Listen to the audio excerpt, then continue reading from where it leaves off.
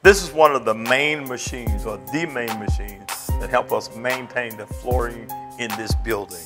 And so this is the machine that goes over, strips the floors, and actually help wax it and buff it to make sure it maintains that shine. And so once again, these floors are literally almost 30 years. Well, these floors, a lot of our floors are here almost since 1979. The completion of the original building, these are the same floors. And so this is the type of equipment that's needed to maintain these floors to a lustrous level. And so once again, through Sacrificial Giving this year, this machine needs to be replaced, and the equipment that we need to actually maintain our flooring so this building looks outstanding every time you come in.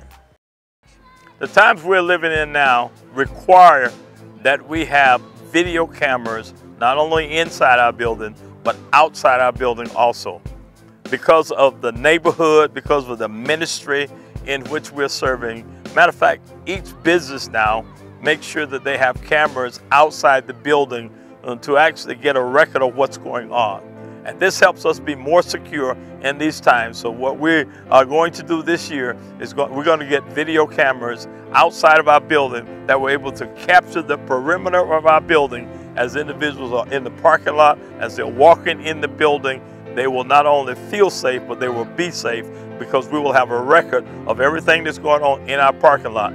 And if something happens, we've got it recorded, so it helps the police and helps us identify those individuals that would be perpetrators. So this year, part of our sacrificial giving, we'll be installing video cameras outside in our parking lot, in our building, the perimeter of the building, to actually get a good scope of what's going on in our parking lot as individuals enter and exit our building.